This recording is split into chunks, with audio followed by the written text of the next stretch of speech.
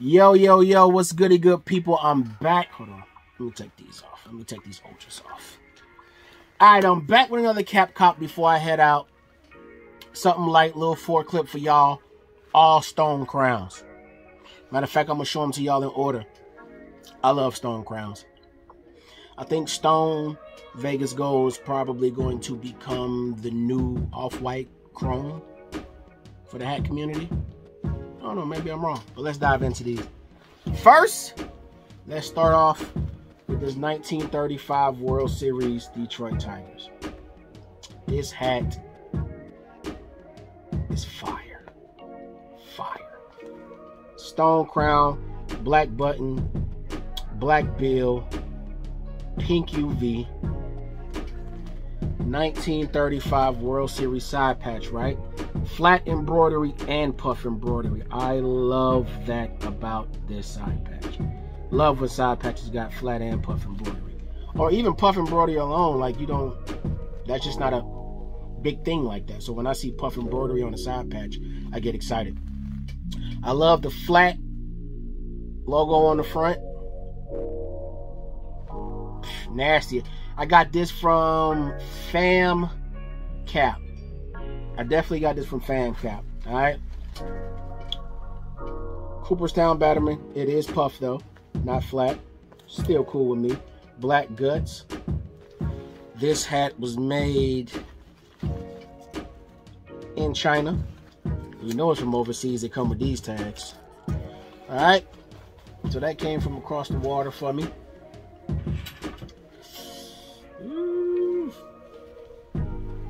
Panic. This hat was panic. That stone waving cub, or I like to call it the Hello Cub. The Hello Cub. Ooh, from Hat Club. Stone crown, royal bill, classic green UV, flat batterman, tonal flag, white guts, and 1990 All-Star Game side patch. Now, this side patch has become infamous. It's become infamous. But this hat was a panic. For me, it was a panic.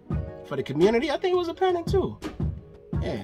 And this hat is made in Bangladesh. Good bang bang.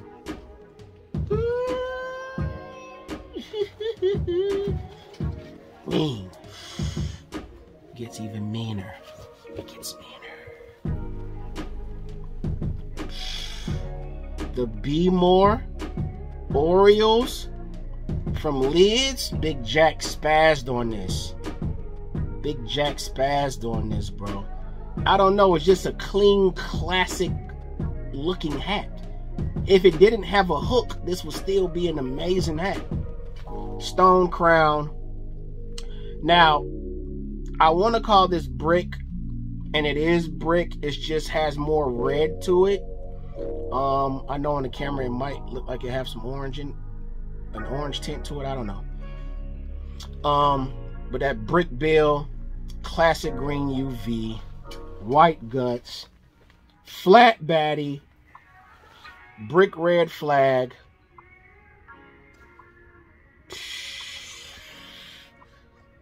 And that 50th side patch by the Oreo, this is becoming a go-to now by designers as well. Good, mean, classic hat.